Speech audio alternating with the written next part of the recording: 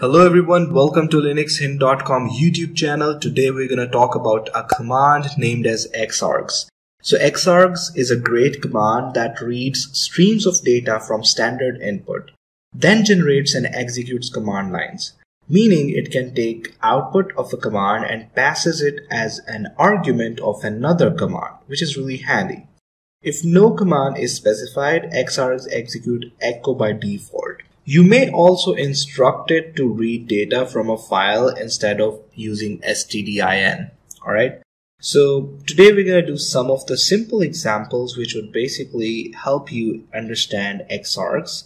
Xargs is useful in daily usage of the command line, and we are going to do some of the examples so that you could understand that how you can take an input from one command, which would be obviously the output of that command, and you could take it as an input for another command.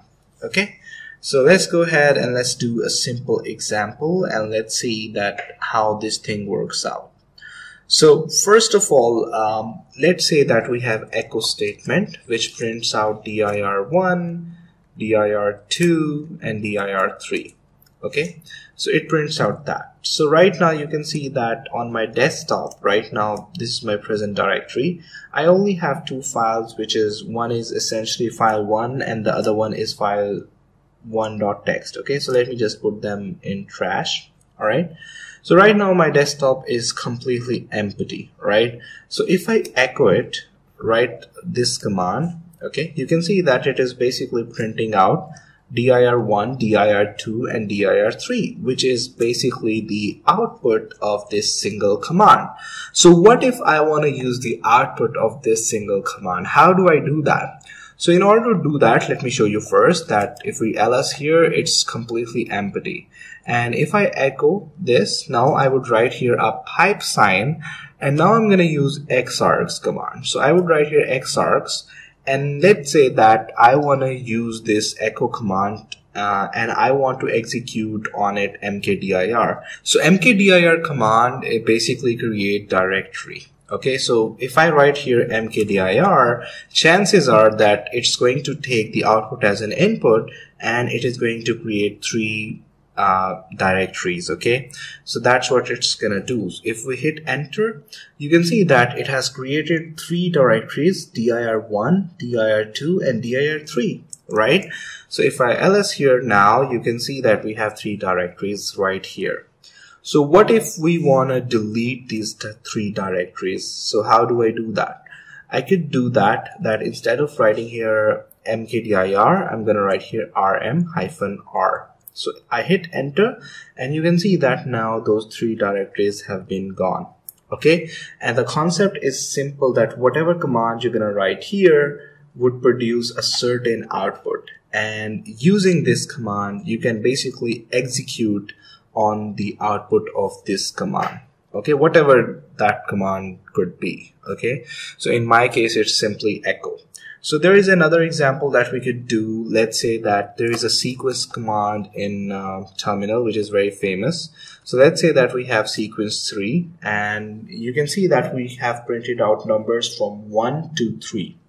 So what if we want to execute something on it? So we could do that. What we would do is that we'd write here sequence 3, and then would basically write here Xargs, which is X arguments, and then what we're gonna do is that we're gonna write here echo, and then we're gonna write here three numbers. Okay, or we can write here number. Okay, we hit enter and you can see that it says number 1, number 2. It says number 1, 2, 3. Okay, so what if we wanna use this output to have number with every number? Okay, so what we can do for that, we would just write here seq3, or let me just capture the command, and then we're gonna write here Xargs, and then we're gonna use a flag called as -n, and then we're gonna write here 1, which means that with every member of the output we're gonna print out echo. So echo is going to be executed on every single output member. Okay, So if we hit enter, you can see that now it says number 1, number 2, and number 3, right? So this was pretty simple. In the similar way, we can do something like this. If we do, let me just clear it first, okay? So if we do something like this, if we write here echo, and then we write here file 1, then we write here file 2, and then we write here file 3, and if we write a pipe sign here, we write Xargs, and then let's say if we write here touch, okay? So if we hit enter, you can see that it has created 3 files actually, right? File 1, file 2, and file 3, okay? Using Xargs. So now we have 3 files here. What we can do is that we can also delete them using the same technique that we use in the case of directories, right? So what we would do would just write here Xargs, and then we write here rm. We hit enter, and now you can see that those 3 files have been gone. So another thing that you could do using Xargs is basically reading a certain file as an input and printing it out. So how do we do that? So for example, let's go to our home directory. Let's ls here. So we don't have any file here, right? So let me just go back to the desktop. So here you can see that on my desktop I have a file which is new file .txt, but it is empty right now, okay? So what I can do is that I can add something to this file. So I would write here nano new file .txt, and I would write here something. This is new file testing using Linux database. You know, I could write anything, Linux int Postgres, right? So it's just a random text that I have written. So I press Ctrl O, hit enter, Ctrl X. I've come out of here. And let me just recheck if we have something in this file. You can see that this line is written. So how using Xargs we could basically get the input inside and extract it and read it, okay? So let me show you that. So for that, what you would do, you would just simply write here Xargs, and you would write here -a, which is a flag that would basically help us read the file, whatever is inside of it. So we just write here new file.txt, we hit enter, and you can see that it has read the file and it has basically printed out, this is new file testing using Linux database, Linux in Postgres, right?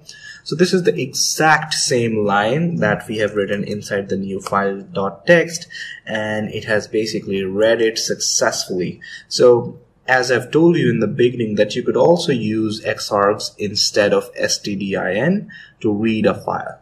Okay, hope you've got the point. So there are many examples that we could do and you could understand Xargs, but the main concept is that you could basically use Xargs to execute on other commands. Okay, so for example, if you want to execute on the one ls command's output and a single command, you can use Xargs with a pipe sign in between.